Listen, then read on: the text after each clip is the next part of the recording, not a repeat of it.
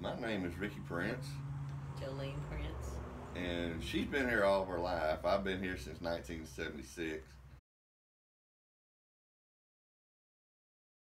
When we was young, we could travel quite a bit, but now that we're getting older, travel takes longer and a little bit harder on us. It's about 10 miles around the prairie where y'all say y'all gonna stop the train.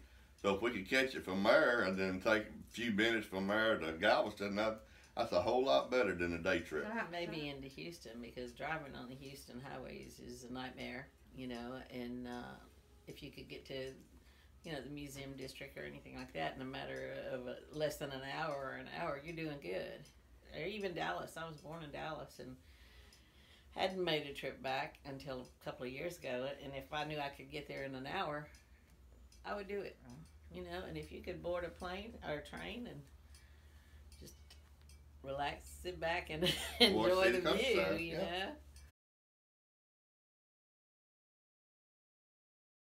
I think it would be good for the community. I think it would be good for the state. I think it would be good for the nation to get further alternative along. Travel, yeah. Yeah, I mean, they're using bullet trains all over the world. America needs to get with it, because airports are overloaded. They're backed up.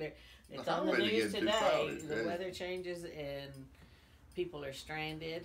I think this bullet train would be wonderful for the people to get out of county here for a little bit and just go to Galveston or Dallas within a matter of minutes, and instead of taking a whole day to make the trip. So I think I have good hopes for this train.